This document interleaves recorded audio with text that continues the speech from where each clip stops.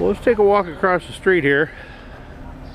There's some other cannons across the street, quite a few of them in fact. Real nice ones. And let's see what's going on with them.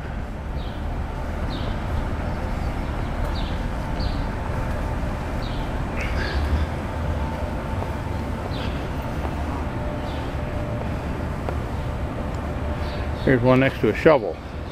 4-pounder bronze gun. Not much is known about this one, alright?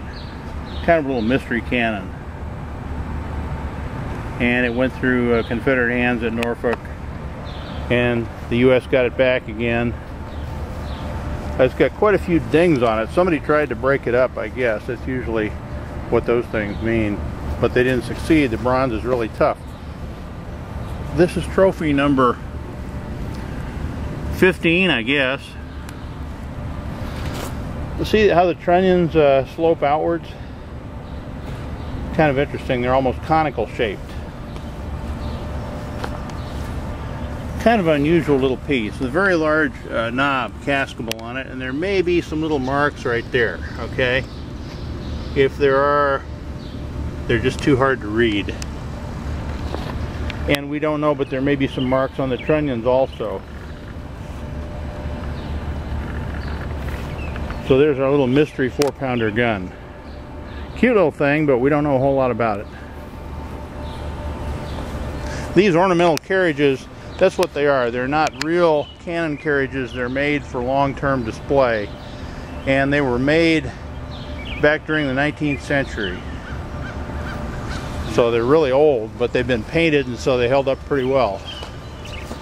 This is a Japanese gun that was captured from Japan. On a nice ornamental carriage with Japanese motif things on it. Japanese 36-pounder bronze gun. As I recall, this one's rifled. And there's your history on it.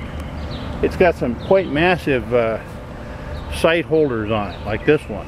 You could put a sight in there with various types of reticles in it. Very unusual design. A very sturdy looking gun. You see the massive firing lock holder here. We call that a vent mass. Just huge. It's about 6 inches high and about 1 foot long.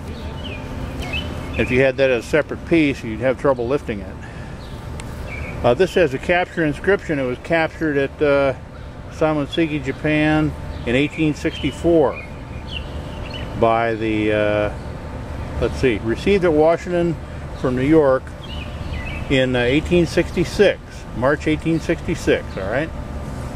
So it's got the history carved right into it there, which is good because it looks like that'll last a while. But still, this one, like all the rest of them, is suffering.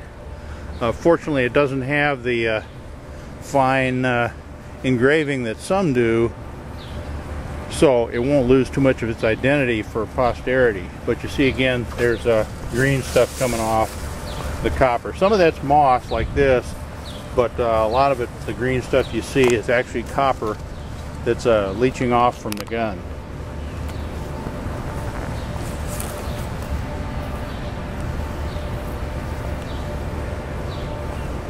Here we are back again, Washington Navy Yard.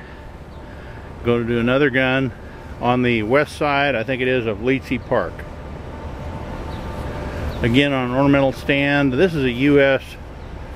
Army 24-pounder field howitzer. Fits on a number 2 carriage. A relatively heavy weapon. Let's see what the sign says. U.S. Army 24-pounder bronze howitzer. And this one was used by the Confederates to defend Morris Island and Charleston Harbor. And it was captured by the Navy after the Confederates left. Very historic piece from the Civil War. The first U.S. made piece I think we've seen on this little tour. The rest of them are foreign. Again, trophy numbers are just about corroded off. This is trophy number, I don't know, what is that? 22, 28, something like that. It's hard to read. See what the corrosion does? It just eats everything off, and particularly the shallower stamping or engraving is the first thing to go. And again, you'll see the green on the concrete back here and all is where the dissolved bronze is run off. Now this one has a deep capture inscription, captured by Rear Admiral Lee, September 1863. All right.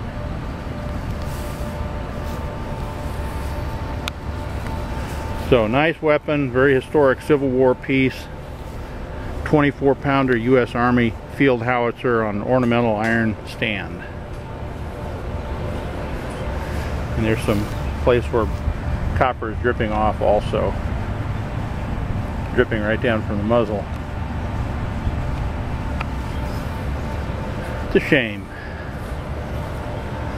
This is one that they've done something about. They gave it to the Maryland Marine Museum. I probably got the name of the museum wrong. Probably more than 10 years ago.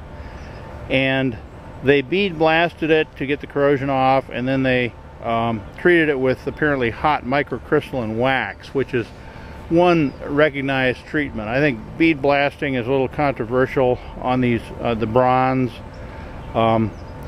At least doing so with any force. I know light bead blasting is okay to get the loose stuff off, but what pressure this is done at, I don't know.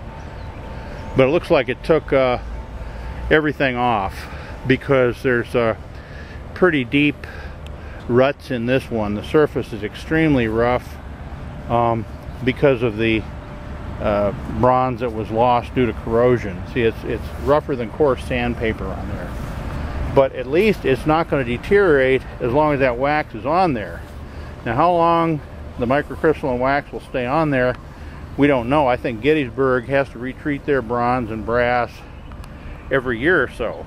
So it may not be too long, but at least it's something, and in that time frame, however short, the corrosion has been arrested. So here's another Spanish gun. This is from Carlos III. It was again cast in Barcelona, as many others we've seen here. It's still a smoothbore because it has the smoothbore type sight holder. Made in Barcelona on, it looks like Junio, which is June, in 1767. So many of these Spanish guns were cast in 1767. Carlos III. Again, you can see it's kind of shiny, kind of a mottled color, but that's all right because it does have at least some protection on it.